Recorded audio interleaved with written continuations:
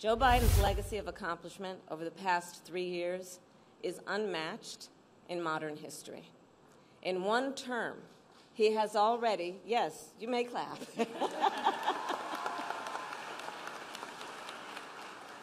In one term, he has already surpassed the legacy of most presidents who have served 2 terms in office.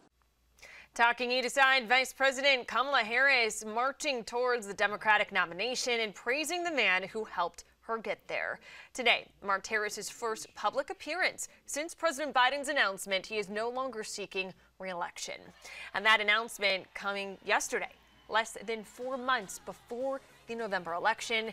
We've been seeing immense pressure from Democratic lawmakers and voters for President Biden to drop out due to doubts about his fitness for office.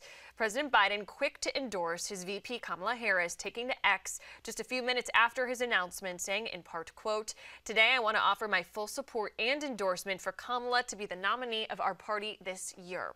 Vice President Harris responded saying, quote, "I am honored to have the president's endorsement and my intention is to earn and win this nomination." So far, Harris's team has already raised $81 million in the first 24 hours of her campaign.